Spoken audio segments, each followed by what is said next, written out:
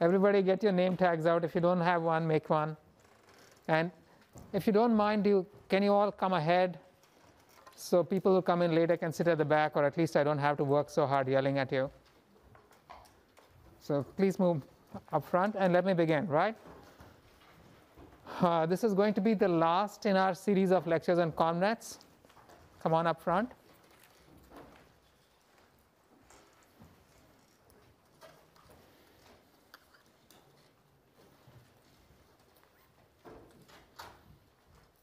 Okay.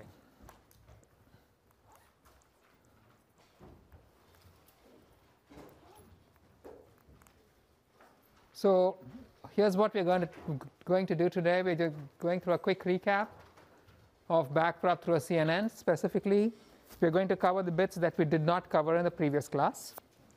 And we're going to look at some modifications of CNNs and some extra problems that the basic CNN formalism wasn't originally designed to handle, and some success stories.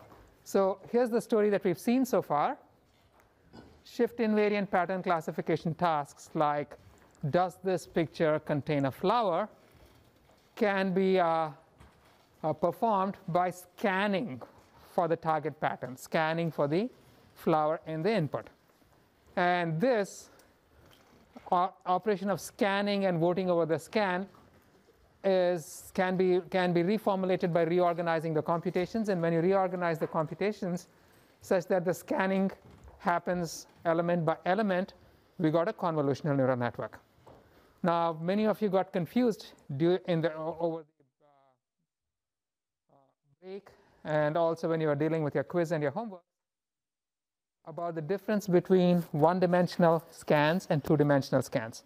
If I have a sequence of vectors where I can expect the pattern to happen anywhere, like when I'm looking at a voice recording and I'm looking for the word hello, then I would be scanning only left to right, but each input is still a vector. So the filters that you would see would still be rectangular, except they're scanning only left to right, and they're going to be spanning the entire height of the picture.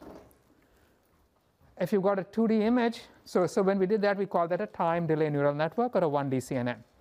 If you've got a picture, a two-dimensional picture, you did a proper scan, we call that a 2D CNN or just a CNN. Now, all of these are shared parameter networks that can be trained using variations of backprop. We've already seen this. So here's how we cast backpropagation. You would have training instances where you were given the input and a label. So for each instance, you just first propagate it through the network. Then you could backpropagate. You'd get an output, which was the class prediction that the network makes. You could compare this to the true label for the class and backpropagate the error from the end back into the network. Now, the initial backpropagation is going to happen through the final decision layers, which could either be a complete MLP or just a simple softmax or a max, which is more commonly used these days. And then once you got past here, you had to make some modifications to figure out how to backpropagate the gradients you got at this point back through the net. And so there were two distinct problems to deal with. The first is how do you backpropagate through convolutional layers? Now, in each convolutional layer, there were two operations. The first was the creation of the affine maps that was generated by scanning the input with filters. And the second was the computation of the activation map, which was obtained by an element-by-element application of an activation function on the affine map. So when you go back, both have to be reversed. So for the convolutional layers, we have two steps.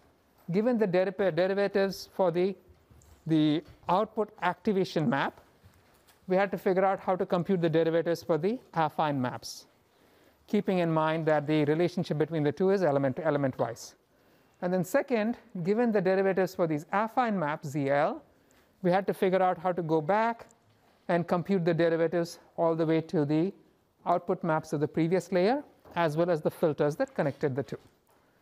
Now a CNN has both conv layers and pooling layers. So for pooling layers, we had to figure out how to compute the derivative for the input maps given the output pooled maps, right? Now, this portion we already did in the last class, so we're going to focus on the pooling layers in this class. Now, here's how we cast pooling. Pooling is introduced for jitter invariance. You want to be able to get a robust output even if the input patterns move around a little bit, because you're looking for structured patterns in the input. And so what the pooling operation does is to look at a collection of elements and perform some kind of operation that we assume will introduce jitter invariance and capture a pattern. Now you're not trying to find a pattern that occurs over the entire range. It's more like, this is a smaller version of trying to look for a flower in the picture. This is like, this answers the question, does whatever pattern I'm looking for happen in this small window? That's what pooling did. And clearly, when you do this, if you're looking for a pattern in a small window and you want to slide forward, it makes sense to hop all the way out front and not be sliding element by element, because you're looking for jitter invariance. You're looking for local patterns. And so typically pooling would be done with strides greater than 1.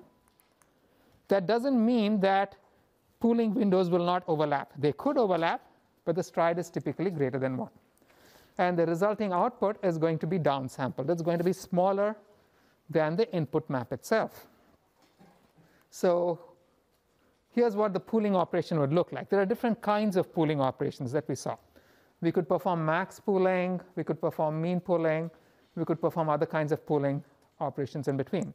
So if you were performing max pooling, and if you were performing max pooling over these 4 elements, so let's say those 4 elements are 1, 3, 6, and 5, then there's a 2-step process. In the first step, you find out the location of the element that has the maximum value. So here the maximum value is 6, and the location is given, is captured for that window. In the second step, you read the element of the max location into the output map, right? So this element here is going to be 6, which has been computed from all 4 of these elements. So when you're going backwards now, if I'm looking at the elements, if I'm computing the output 6 from all 4 of these elements, how many of these elements are actually contributing to the output? Thank you, right? So how many elements will actually obtain a derivative? Thank you, right? Beautiful, I like that. So here's what happens.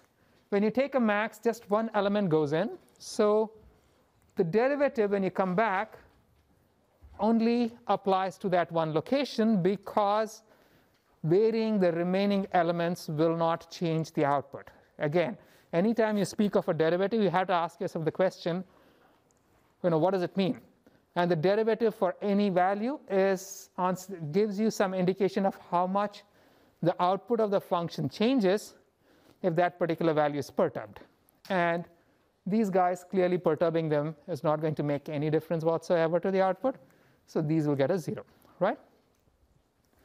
So here's what the max pooling operation would look like going forward.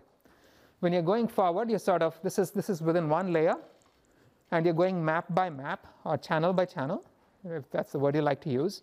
So you're going to be applying max pooling individually to each channel. And within each channel, you're striding forward, and at each location, you pull out a little square window of the input, find the largest value, the index of the largest value, and then copy the channel value at that index into the output. So this was the max pooling, right?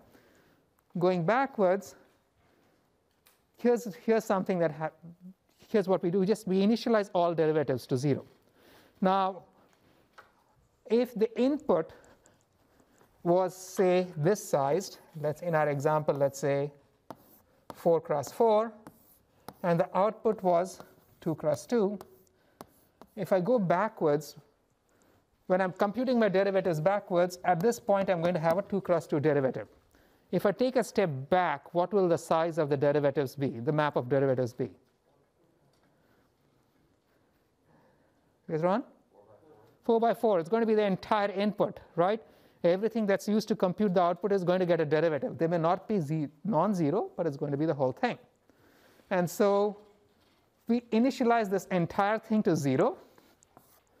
And then for each element, you're going to copy that derivative into the location that it came from. But observe something over here. In my pseudocode, I actually have this as plus equals, right? Why would it be plus equals? Anyone want to tell me? Because some of the pooling, like max pooling, are overlapped. Okay. Absolutely, right? So if I have something like this, let's say 5 by 5, and if I decide to perform a max pooling over, say, 3 by 3 windows, then the first element of the output might get the max out from this block. The next element is going to get the max from this block. And in both cases, the max might be this one term, right? So now going out, this max is going to contribute to 2 positions at the output. And so when you're going backwards, both of them will contribute to the derivative at that position. That's why you have a plus equal to, right? So questions? This is easy, nothing fancy, right? The other operation we could perform was mean pooling. When we were performing mean pooling, again, this is all about jitter invariance, right? So you can say I'm going to take the average of all of these guys, and that's going to give me an indication of whether the pattern I'm looking for is present in this little window or not. And so the value you'd copy over here is just going to be the average of all of these 4 elements. Now in this case, do all 4 elements contribute to the output? Okay, can you say this as loudly as before? Yeah. Okay, thank you. The derivative over here, to which of these elements is it going to contribute going backwards? How much? In equal proportions, right? So basically this derivative is going to be, in this case it's a quarter of that derivative is going to end up in each of the 4 locations. And so in general, if this is a k cross k window, what happened? This is going to be 1 over k squared of the derivative that keeps getting allocated backwards. And so if I were looking at the pseudocode for mean pooling, now mean pooling, the code for mean pooling actually ends up being simpler than the code for max pooling, because when we were performing max pooling, we first had to pull up the location, the index, store it, and then read the value of that index. Whereas here I can just compute the mean, and that can be done in one shot. So the code is simpler. But then going backwards, here's what you have. The derivative, this should have been a dy. I have a bug.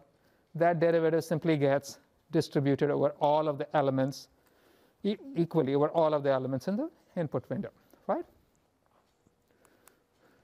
So there's support.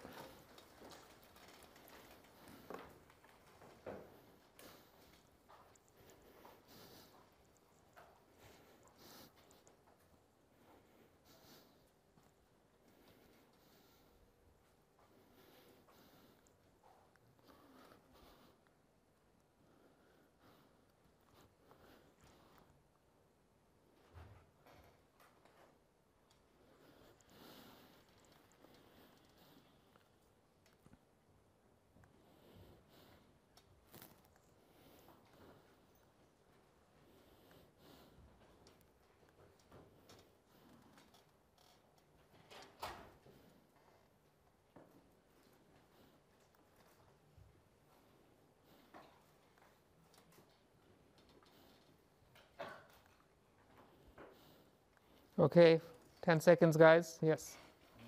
Could you please explain the 1 over k squared term? Pardon me? Could you explain? The 1 over k squared term, that's easy, right? If you go over here, this is a k cross k window. Oh, okay, got it.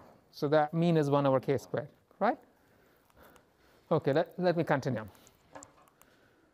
Both of these statements were true, obviously. We just went over them. So, okay. Now, so what we've done is we've shown the derivative of the divergence with respect to every intermediate output and every parameter by this point. So now that you've computed these derivatives, you can just plug them into a gradient descent, and you're good to go. Yes, Prithvi? Yeah, so what happens if you have two indices that have the max and the same value? How does the derivative of the max pool work? So that's actually described in the slides, right? And we've discussed this earlier on Piazza. The question you're asking is, does perturbing any of these guys perturb the output? How much does it perturb it by? So the actual answer is a little more complex than that, in that when you're speaking of perturbations, you have to worry about the direction of perturbation, right? So instead of, let's say x1, I have just looking at just a max of two elements, x1 and x2. Then it's the same as looking at x1 minus x2 and say checking whether this is positive or negative, right? And so this is like your ReLU, meaning if you're only picking the max, this is very similar to looking at a ReLU. If this is positive, you're going here. If it's negative, you're going to get an output of 0. So what this means, so let's go back to the case of x1 and x2, right? I have x1, I have x2, and x1 equals x2. If I perturb x1 in the negative direction, will it change the output? No. Right? If I perturb it in the positive direction, it does. So is it true for me to say that the derivative is 1 for x1? You cannot say, right? Because it depends on the direction of perturbation. So same thing for x2, right? So in this case, so even if x1 were unique, the direction of perturbation really matters, right? So although I've just happily told you that the derivative is 1, the truth is it really, I was kind of being casual when I spoke about it. The way to think about it is the derivative is as the slope of the line that just touches the curve, right? And I can swing this curve from here all the way up to here, and at each of these positions is actually touching this curve. And I can think of that sharp angle as a curve, that if you keep zooming in, eventually you're going to get a point where it sort of curves up, right? And so I could choose any number between 0 and 1 as my derivative at this point. We are just choosing 1 because, we want the updates to be as fast as possible. But if you think of it as, how much does the output change if the input changes a little bit? The answer is this depends on the direction in which you're going to change the input. And so depending on the direction, you can get different answers. And so if I have two elements, if I have just one element which is maximum, say x1, the derivative can be any value between 0 and 1. And if you choose any of these, I cannot fault you for it. You would choose a 1 because it's going to give you the fastest updates. If I have two elements, x1 and x2, which are both the same, the derivative is going to be somewhere in the range between 0, 0 and 1, 1. Any vector between these two is going to be a valid derivative. Typically, you choose the fastest one. Is that making sense to everybody? Can you raise your hands if it is, right? Because this is a question that keeps coming up. That when you speak of derivatives, why are, these corners, why don't corners have a clear derivative? Because at corners, the direction in which you perturb things changes the answer about how much the output changes, right? And so you can get a range of values, all of which will be right. Anyway, so the story so far, the convolutional neural network is a supervised version of a computational model of mammalian vision. It includes convolutional layers comprising learned filters that scan the outputs of the previous layer, and downsampling layers that operate over groups of inputs from the convolutional layer to reduce network size. The parameters of the network can be learned through regular backpropagation. So max pooling layers, in this case, propagate derivatives only over the maximum element, whereas other pooling operators might distribute the derivatives. And derivatives must always sum over appropriate sets of elements to account for the fact that the network is in fact a shared parameter network. This is what we have seen so far.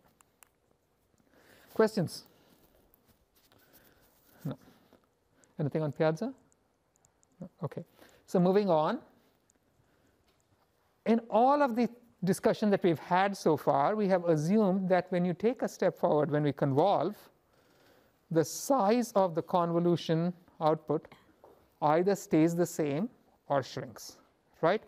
So for example, ignoring boundary effects, we said if I had a two-dimensional convolution and if I scanned it with a filter, when I scanned it, the output was going to be basically, again, I'm ignoring the boundaries. What happens with the boundaries? Again, if the stride was 1, the output was the same size as the input, except that maybe you lost a boundary layer and a column and a boundary row. Or if you had a one-dimensional input, so a collection of vectors, and if you scanned it with filters of this kind, going left to right, if you had a stride of 1, the output was the same length as the input, except for something that you might lose at the boundary, right?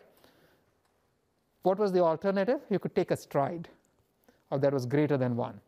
And if you took a stride that was greater than 1, then in this case you would maybe go here, then go here, then go here, then go here, and now the output is going to be 2 cross 2, right?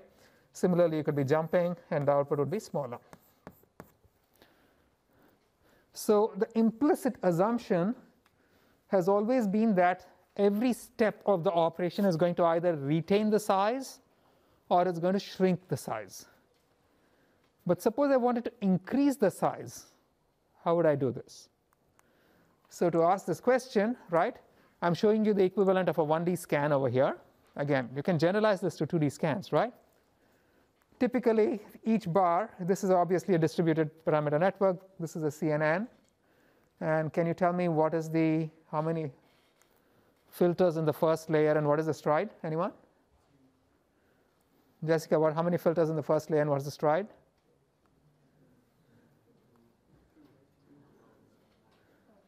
2. What is it? And the stride? Stride is also 2, right? What about the second layer?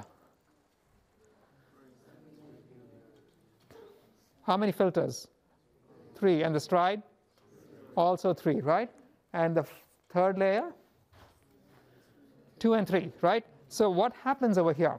Now when I'm striding forward, I can associate time with every column. So this guy represents some time which is somewhere between these 2 elements because it's covering those 2 elements, correct? This guy, so this guy represents something between these 2 elements as you keep striding forward.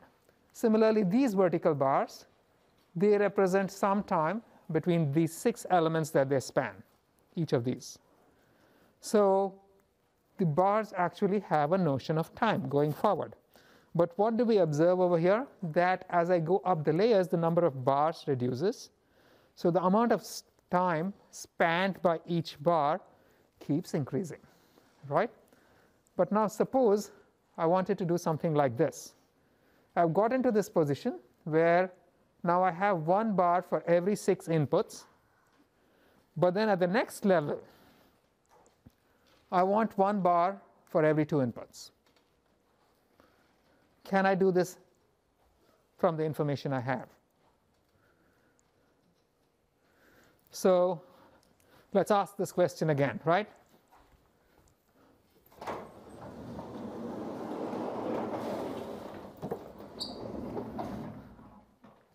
I have, this is time, and these are my ticks. And let's say at this position, I've got 1 bar here, and then 1 bar here.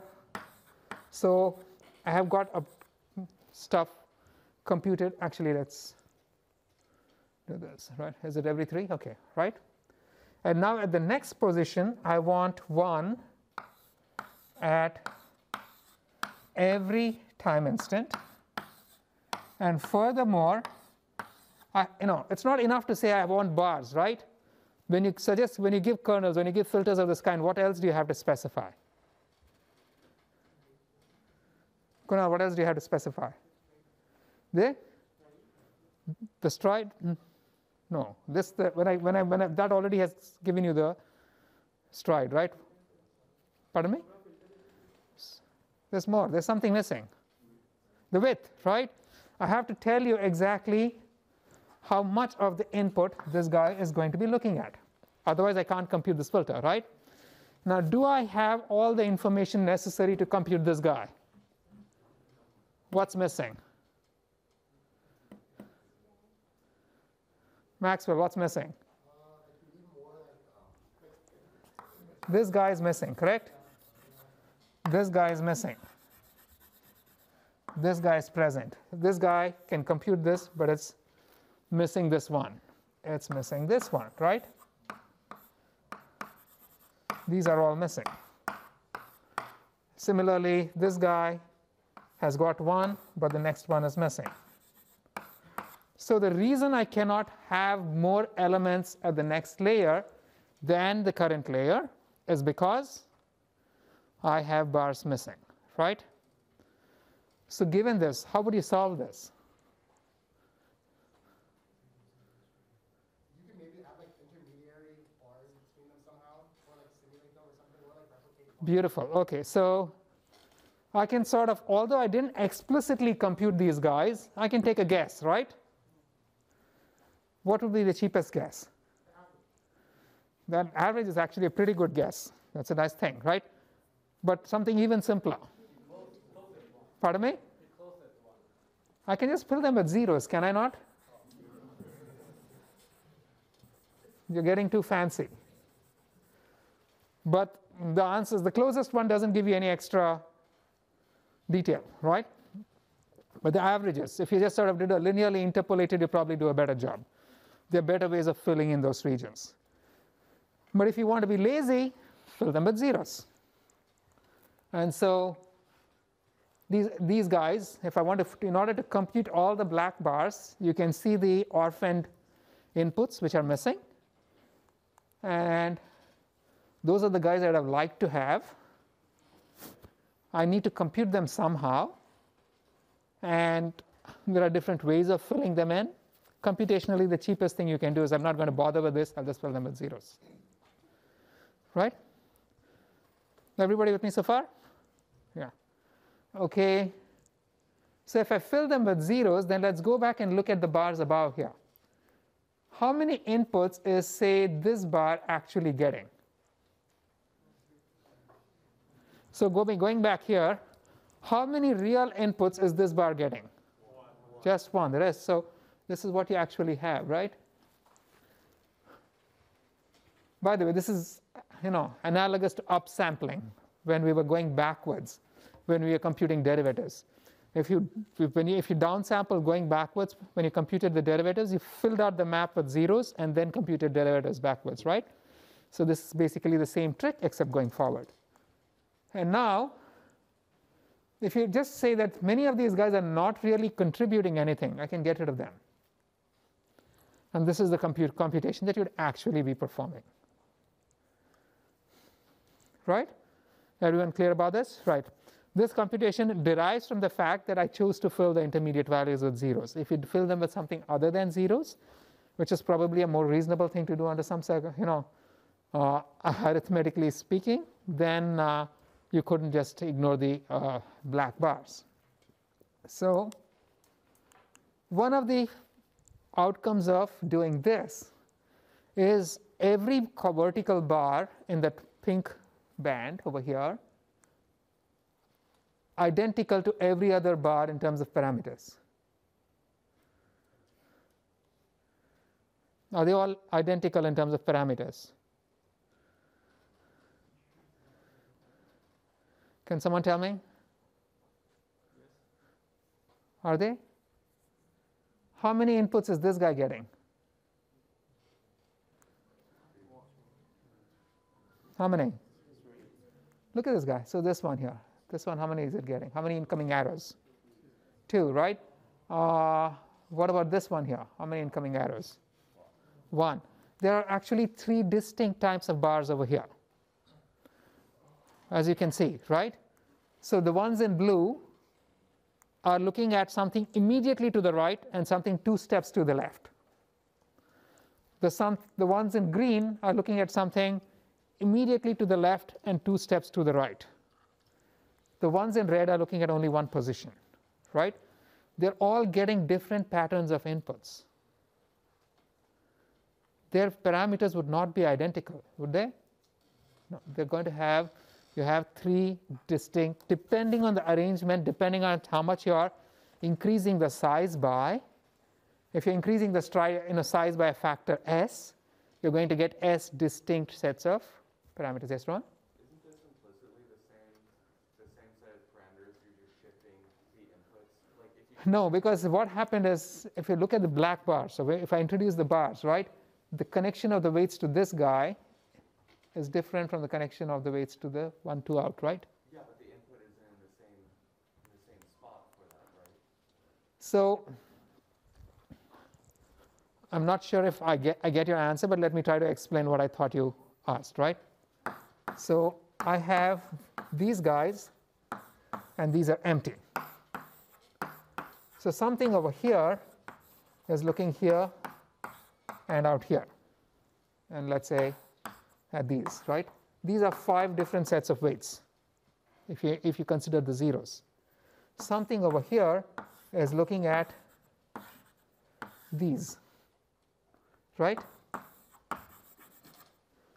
So this weight is not the same as this weight, Yeah. which is why those.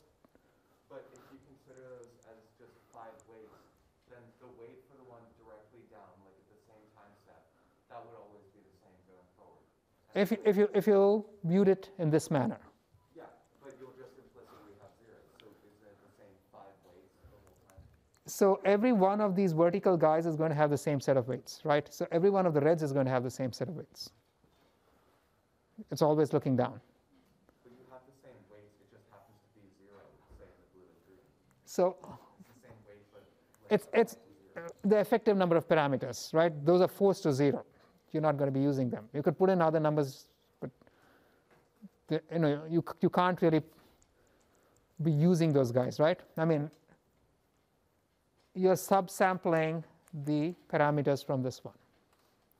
So if you wanted to think of each of these as having 5 different sets of weights going down, then they would be identical. But then most of them are not being used for most of them, right? So the number of effective parameters that you've got, the red ones have 1 set of parameters which are not used by the remaining ones. The blue ones have a different set of parameters, some of which are not used by the remaining ones. Making sense? Right? So the effective parameters are different. There's a point.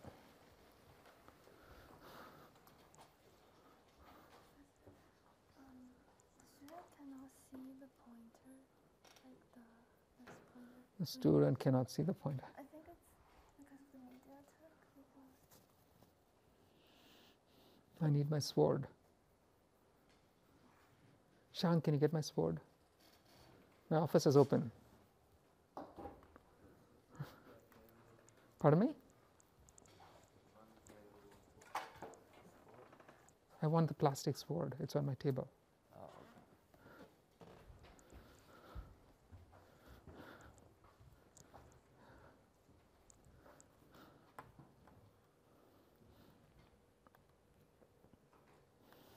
I forgot to bring my sword today.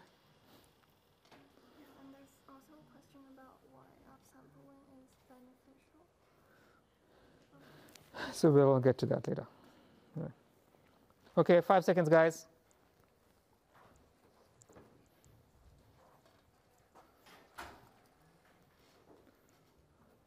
Let's go on, right? The first one is true, but then here's what I want you to observe in this figure. This is something that was there in the quiz, in the poll, but I didn't make explicit.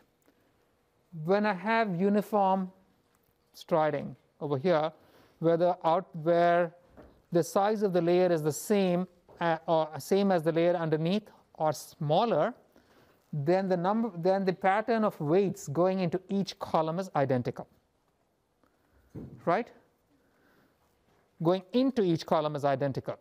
Whereas out here, the pattern of weights coming into each column is not identical. If I'm striding by S, I have S distinct sets of non-zero weights, right? What is identical over here? The pattern of outgoing weights from the lower layer is identical for every column. Making sense? Right? So at the upsampling layer, the behavior sort of flips around. That the pattern of outgoing weights from the lower column remains identical. So when you actually perform the computation, things will kind of change. Now, here's an example of a network with one upsampling layer. There's a question on Piazza. Why does upsampling help? Is this a scanning MLP at this point, once I begin upsampling? Yes or no? How many think yes? Raise your hands. How many think no? Think no, right? And some of the rest of you, those who are on the wall, they're kind of undecided. Everybody who raised your hand is wrong, right? Because this is the actual structure of the MLP now that's looking at the input. This is still a shared parameter network. I'm scanning the input with an MLP that's inside this yellow triangle as I go forward. Can you see that? Right? What happened at the upsampling layer? At the upsampling layer, now typically if you look at the downsampling layer, all of these columns had shared parameters, right? So every column was identical to every other column. So also here, every column was identical to every other column. But when I got to this third column, I had a reduced sharing. The three columns were no longer identical. Can you see what happened here? Right? So if I want to sort of redo the parameter sharing such that at some level I no longer want to share parameters, I end up in this kind of scenario where this effectively looks like an upsampling layer. Is that making sense to everybody? Right. Yes, you can? I have a question. So the blue one, like 1, 2, 3, are they the same? These guys are, and they're not the same, right? Because this has only one thing going in, right? In this particular case, they are the same, but if I were to look at something like, say, this one, then you can see that in this column, I have three distinct types of bars. So it's just that like something are identical. Some are identical, right? So basically what would happen here is that you have two distinct sets of bars. So this guy and this guy are going to be identical. This is going to be different.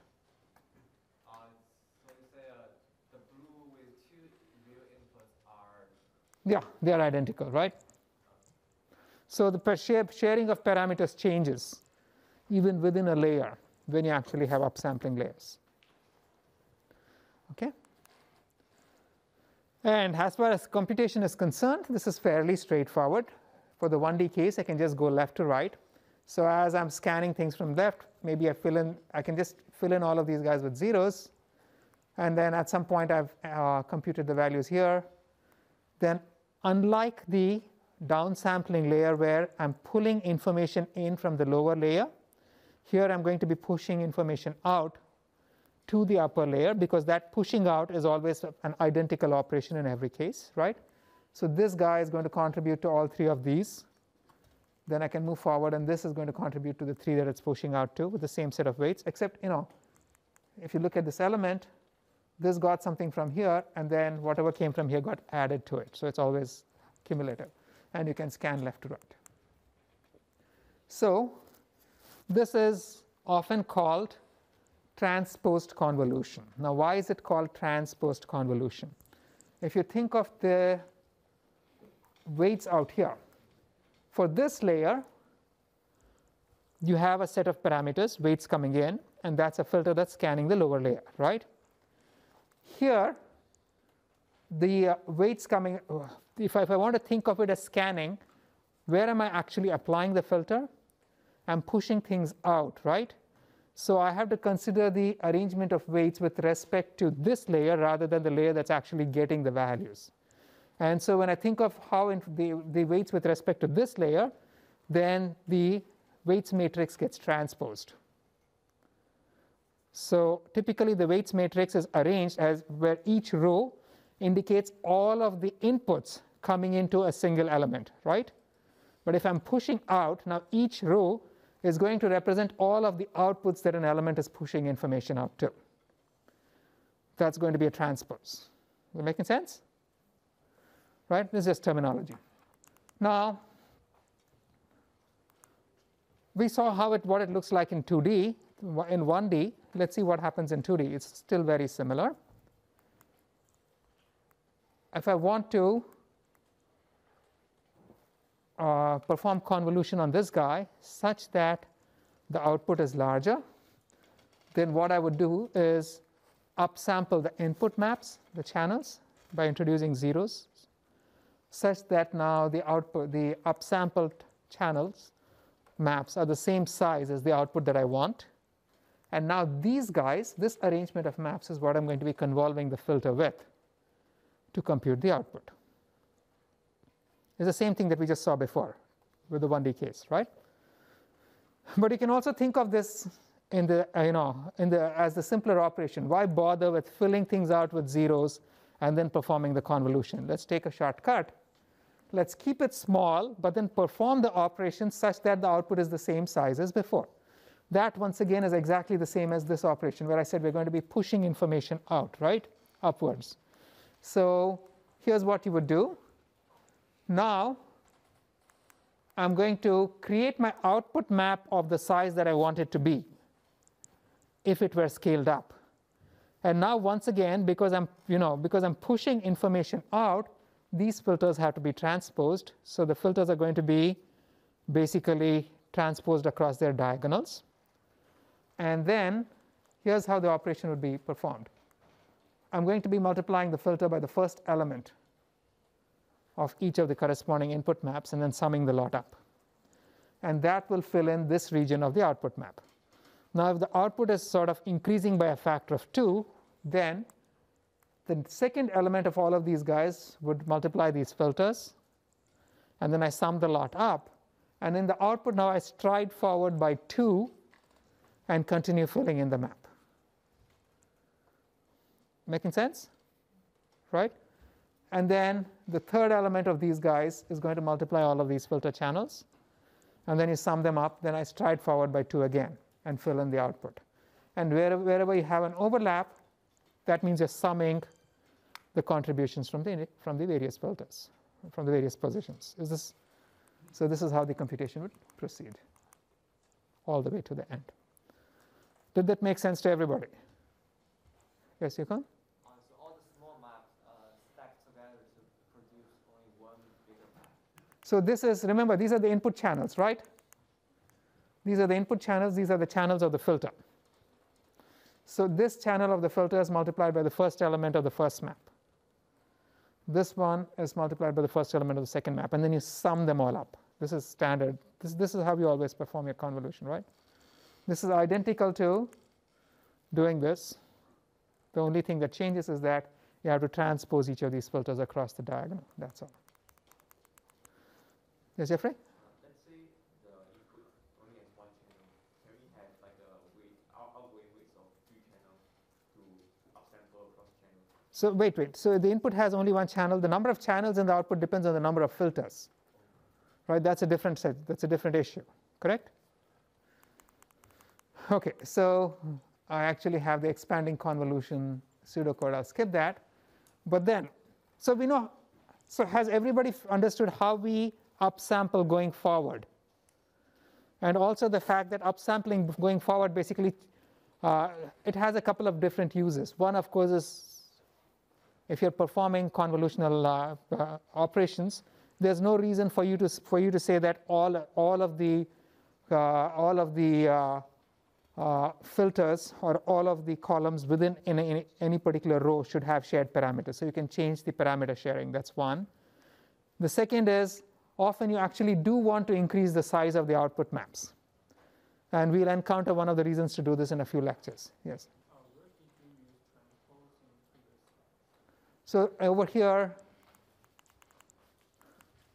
these guys, right, they would be, so if you compare this operation, where I'm just sort of multiplying one element at a time and then filling up things, with this implementation where I actually upsample the input and then scan with a regular filter, then the filters in this case are going to be the diagonal transpose of filters in this case.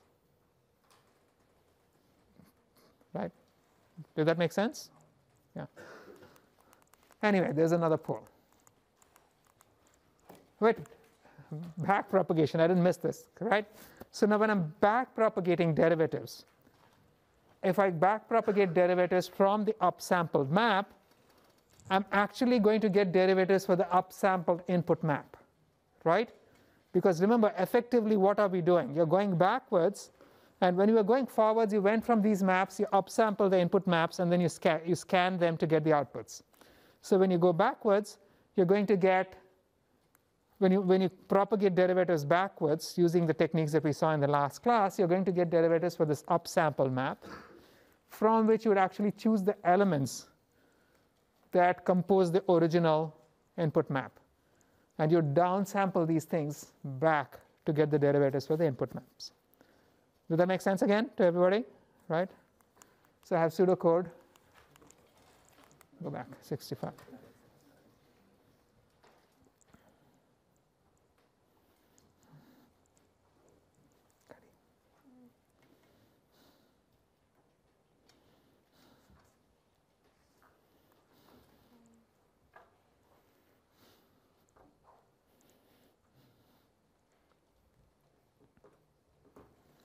I need a laser pointer with a thick beam.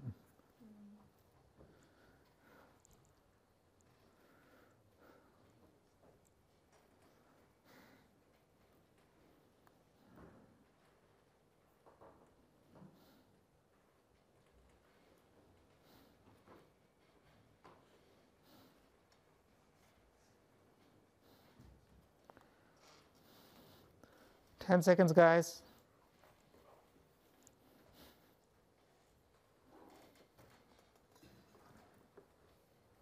Okay, this was easy, right? Both of these were true. So if you've read them, now thank you. This should help the guys on Piazza, right? So what we in everything that we've seen so far, we were looking for shift invariance. What did we mean by shift invariance? Anyone want to tell me? James, what did we mean by shift invariance? Like in this example, it doesn't matter the position of the flower. You wanted to find a flower regardless of the position of the flower. Does this also account for things like rotation of the flower? No. No. Okay, so going back to James, if I wanted to also account for the rotation of the flower, what would I do?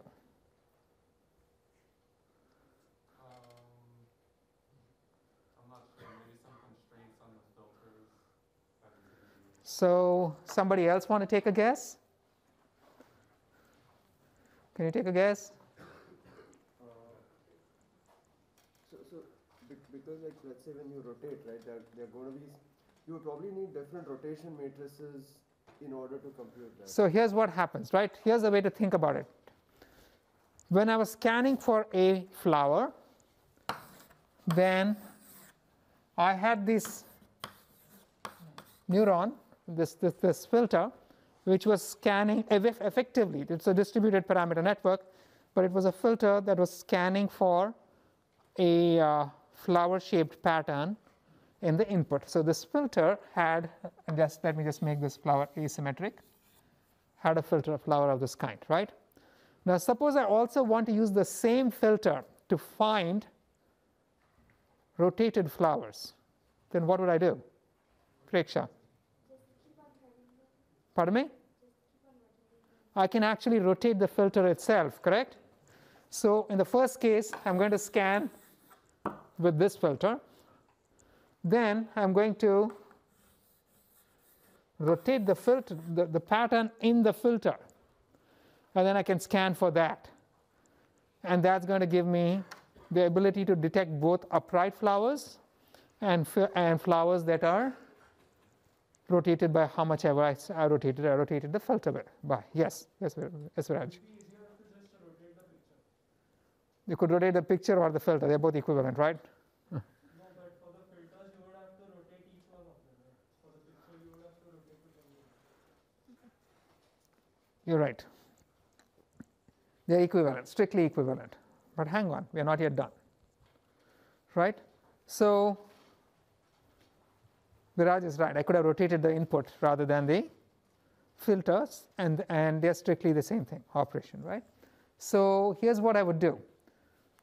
When I'm looking for a pattern in a shift invariant manner, I have some filter. I'm shifting the location of the filter and scanning the input and reading the input, analyzing the input.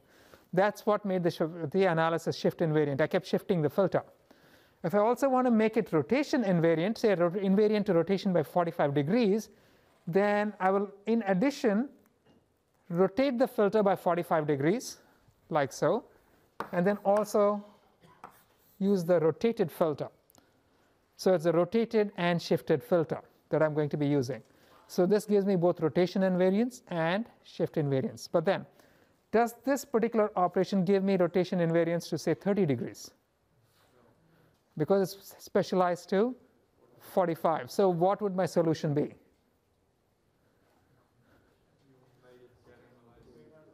Pardon me?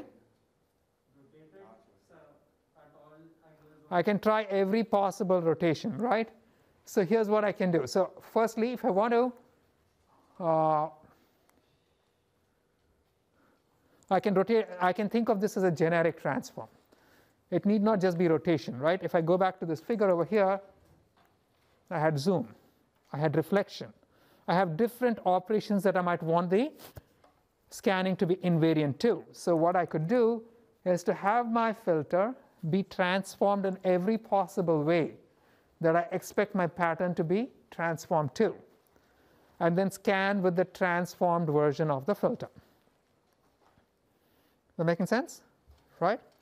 And so here was your regular CNN, where you had a filter, you were segmenting out the input and matching the input to the segment. Now, if I want to make it invariant to various kinds of transformations of the patterns, here's what I would do. At each position, for each filter, I'm going to transform the filter in every possible way that I want it to be invariant to. And I'm going to be scanning with the transformed version of the filter. So what is the limitation over here? Does this, yeah? There are infinite types of transforms. This is not going to account for every possible transform. How many transforms will it be accounting for? Just the ones I've enumerated, correct? And so here's what will really be happening. I'm going to be getting my original filter, but then the filter, I'm going to have some enumerated set of transforms. Sorry. I'm going to have some enumerated set of transforms. So I might want to say, I want this to be invariant to 45 degrees. I want this to be invariant to a mirror imaging. I want this to be invariant to scaling by 1.2.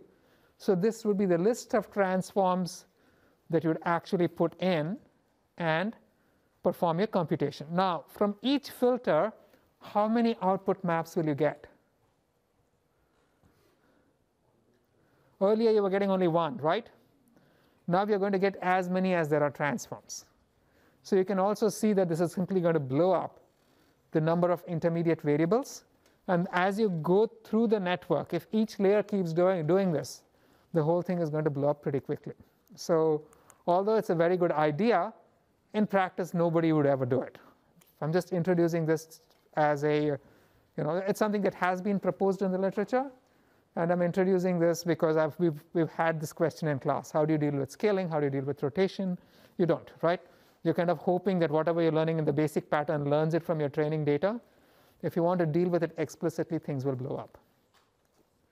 Now, as far as derivatives are concerned, now, one common filter computed was transformed in many different ways, and all of them were used to compute the output, correct? So when you're computing derivatives, what would happen? I'm not sure why I have two pictures. I'm sure there was a story behind it. They are derivatives would flow backward, and you'd get the derivatives for each of the transformed versions of the filter. Then you would have to sort of untransform these transformed versions of the filter to accumulate the derivatives for the basic filter itself. Again, that's a complex operation, not something that I would recommend anybody tries, but it's, conceptually that is what we'll be doing. So here's the story so far. The CNNs are shift invariant neural network models for shift invariant pattern detection, which is their equivalent to scanning with shared parameter MLPs with distributed representations. The parameters of the network can be learned through regular backprop. We saw that. And like a regular MLP, individual layers may either increase or decrease the span of the representation learned. Remember, there was nothing in your MLP which said that layer 3 must have fewer neurons than layer 2, right? So also over here, when you're scanning, the output can be larger or smaller depending on how you design it. And the models can be easily modified to include invariants to other transforms, although these tend to be computationally kind of painful. But let's answer more questions. What about the exact location? Everything that we've done so far was started off with the question, does this picture have a flower in it? Does this recording have the word hello in it? It's only asking questions about the presence or absence of a target pattern. It doesn't actually tell you where in the image or where in the recording the specific pattern happened, right? If you also want to detect the position of the object, then clearly you need more outputs from the classifier. So here's what is typically done. You're going to make some assumptions. So if I know that my image has a flower in it, just one. Remember, when you're asking the question, does this image have a flower, then you're not making any assumption about the number of flowers in the image. So when you say, does this image have a flower, it could have 20 flowers, right? So if I assume that it has only one flower, then here is what else can be done. From the final output of the convolution, you can now have two distinct classifications or predictions being performed. The first one predicts the class itself. It's not just flower. Remember, these are multi-class classifications. So what kind of object is present in this image? And then the second one over here is going to tell you what are the corners, the bounding box, corners of the bounding box within which the image is actually present. So this is a very trivial extension to the basic idea itself. And now, when you want to train the network, you want to train the network not just to detect the presence of a flower, but also to learn the corners of the bounding box. So now you get two different losses. The first is the Kullback-Leibler loss divergence that you get from the classifier.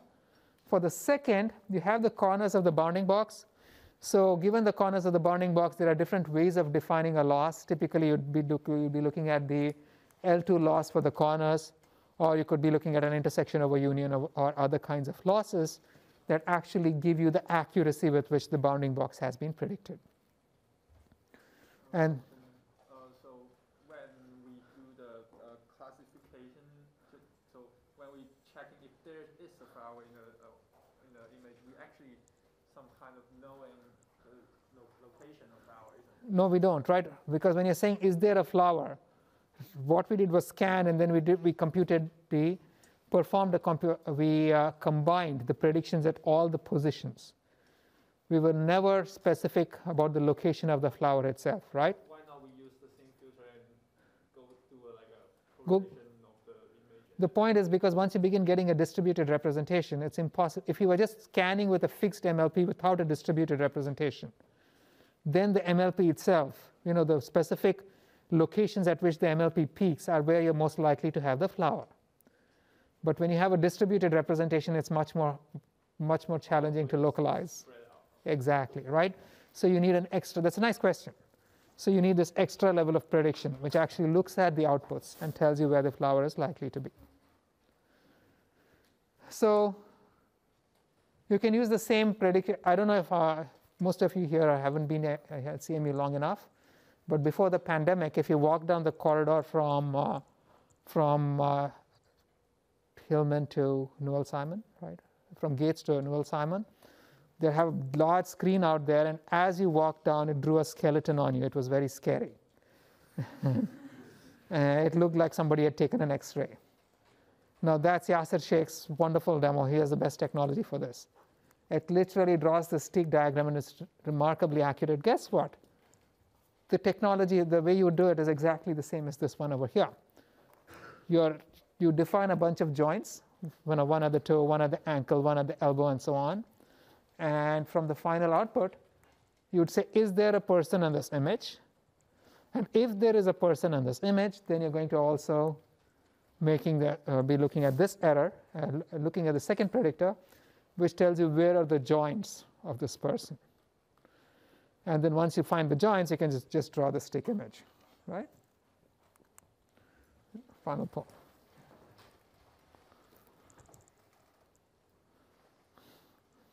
Question? For example, now to find the bounding boxes, or rather, like you gave the example of pose estimation, right? Doesn't like generating the training data become a very painstaking process? It does. Have to figure out.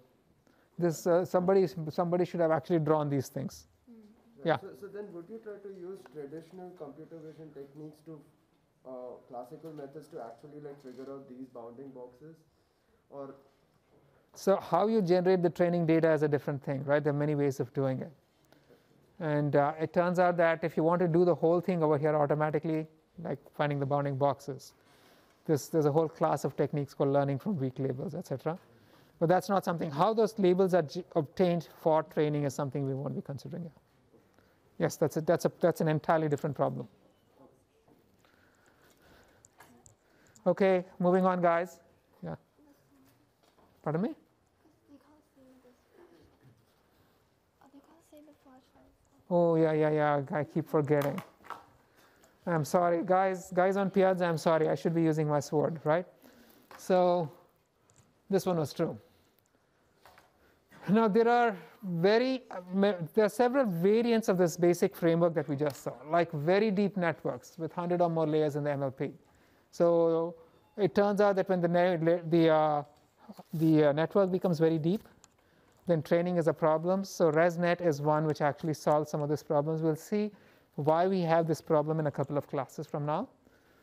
Then you also have this business of depth-wise convolutions, where instead of having multiple independent filters with independent parameters, you use common layer-wise weights and combine the layers differently for each filter. So maybe we'll have some, I'm not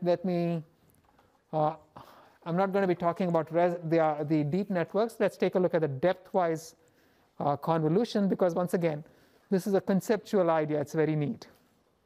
So consider how you perform your standard convolutions. In your standard convolution, you have a bunch of different channels, or planes as I like to call them, or maps. And each channel is there a rope here?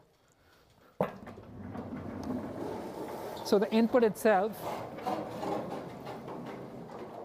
has this structure where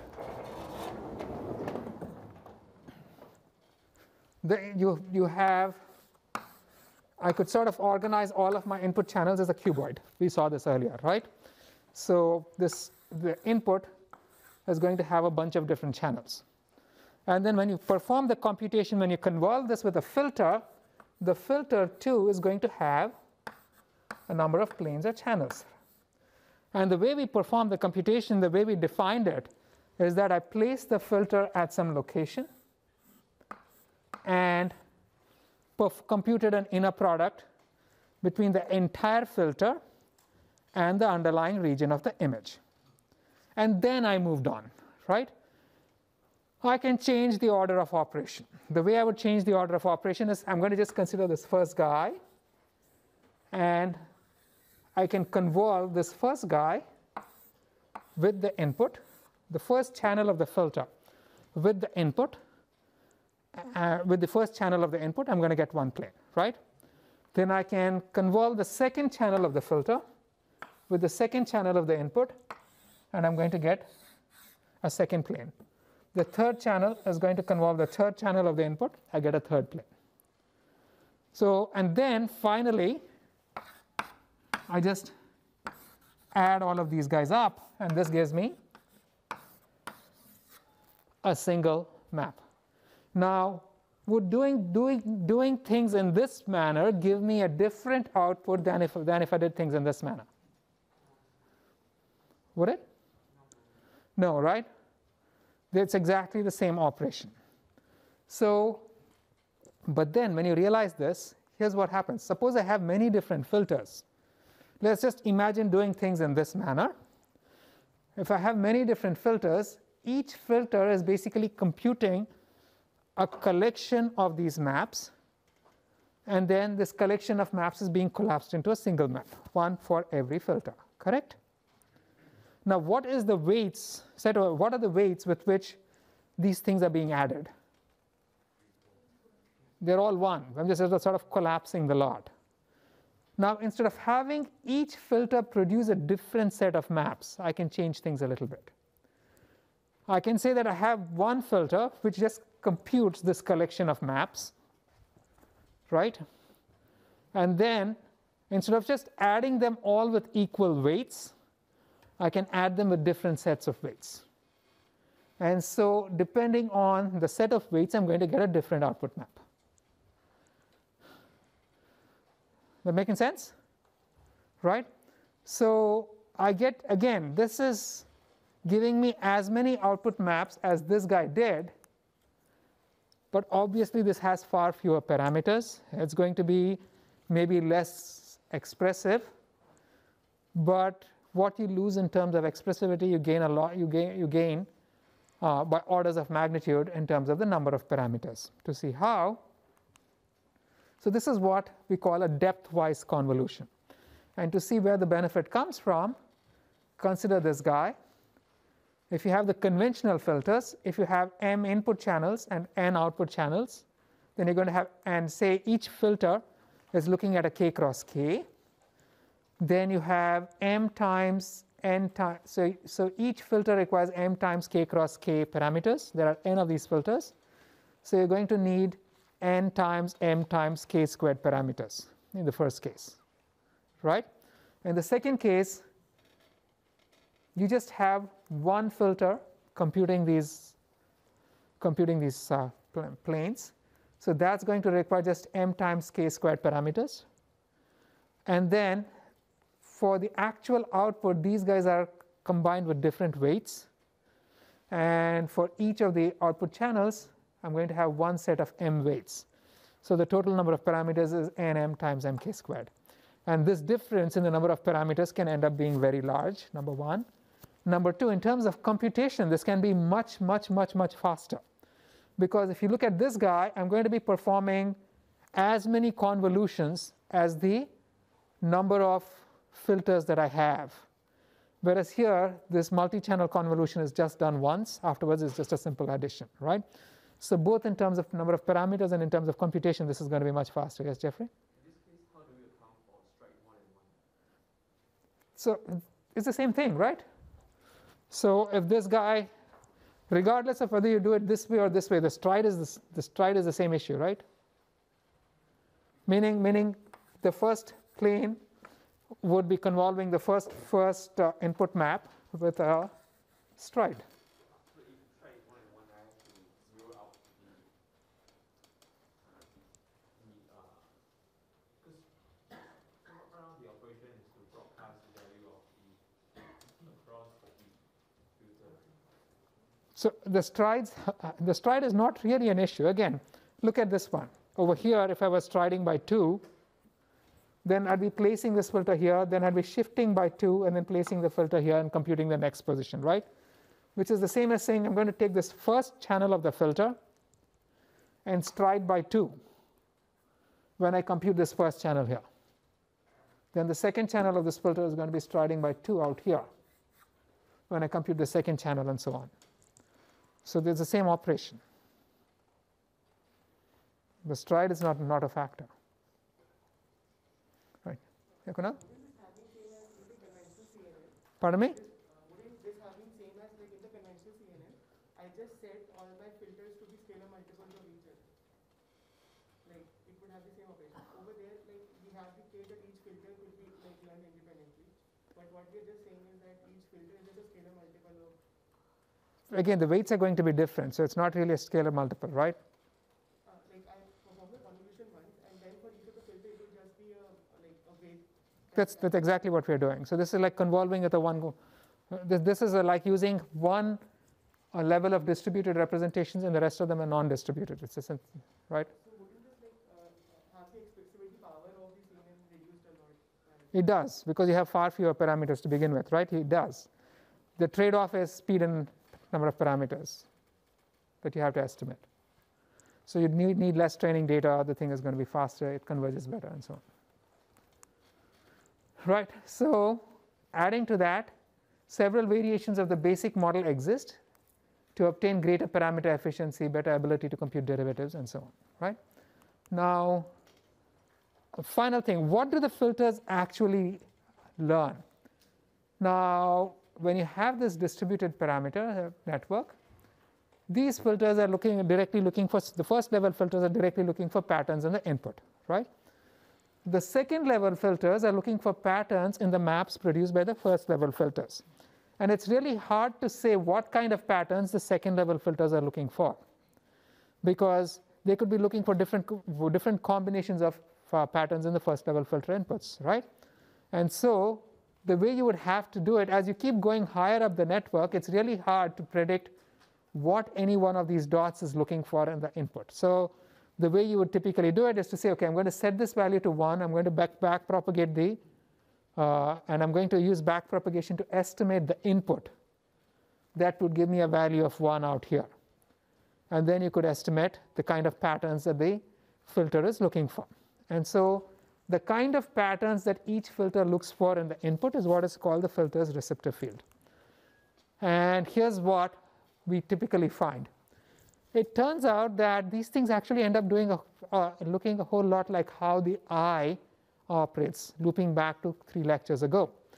So when you train one of these CNNs on many, many different classes, it turns out that the lowest level filters simply end up looking for oriented lines in the input, which is much like what the biological eye does. And then at subsequent layers, depending on what you're looking for, so let's say you're performing multi-class classification, right? Then I decide that I'm looking for faces. I tag the face output to 1, the rest to 0, and I back propagate the error. So I initialize the input anyhow, and then I back propagate the error to modify the input so that the output begins to say, tries to match the modified input, gives you a label of a face.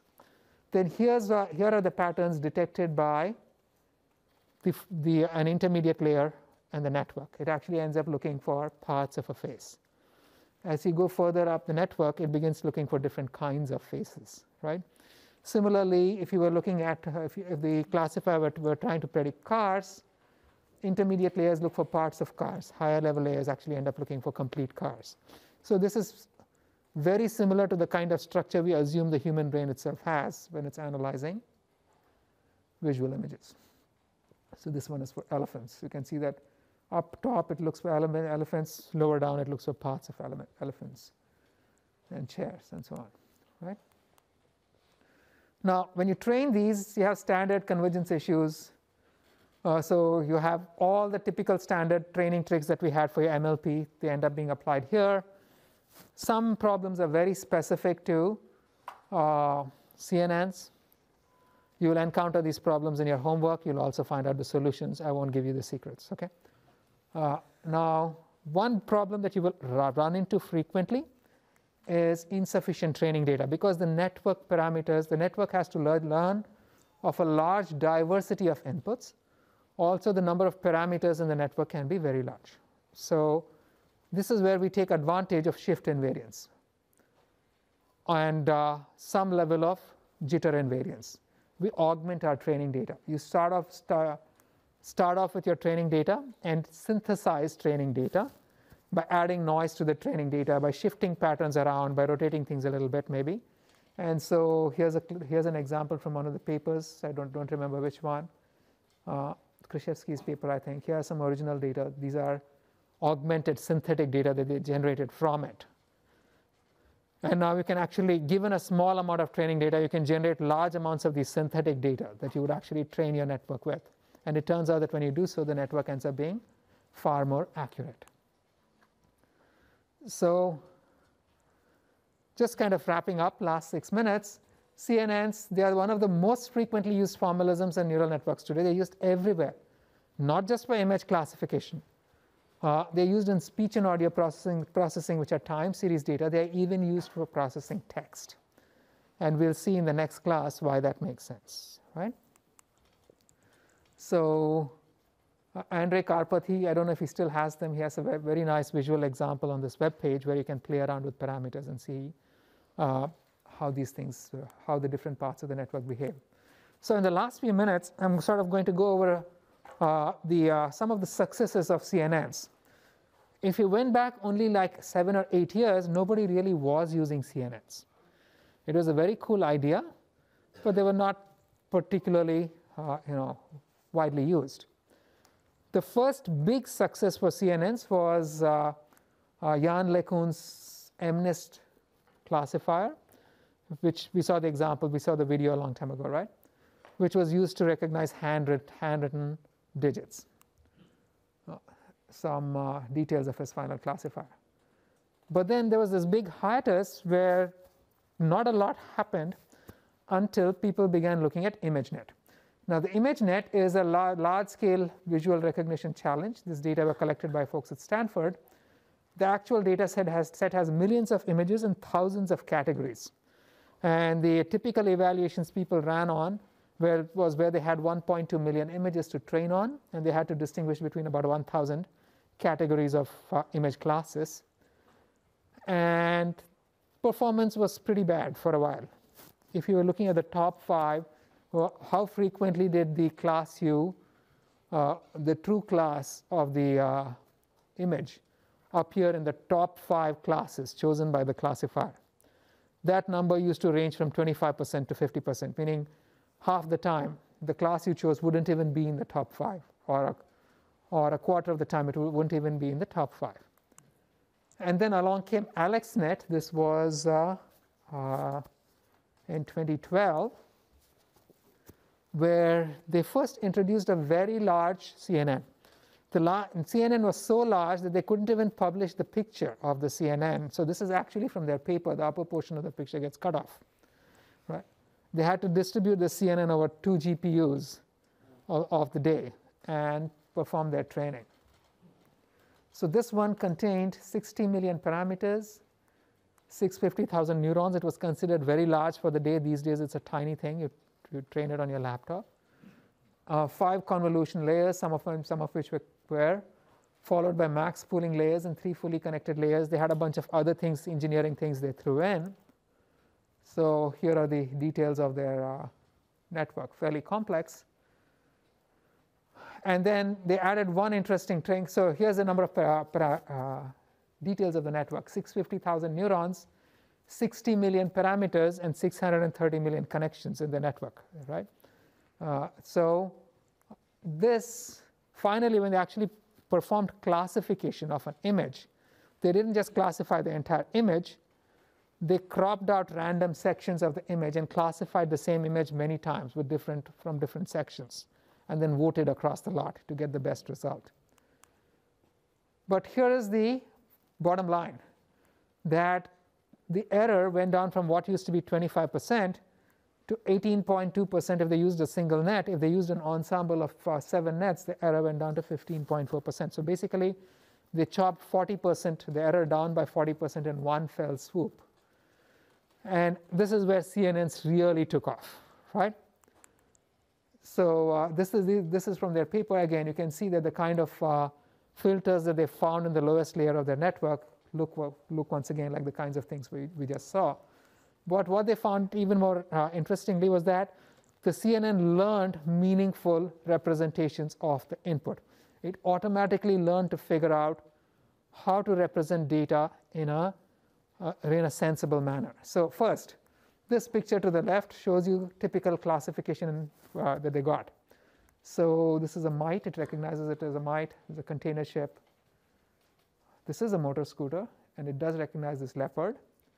And when it makes mistakes, the mistakes are also often kind of meaningful. So this is supposed to be a convert to a grill because there's a grill in front, but it recognizes it as a convertible, which is a reasonable thing to be doing, right?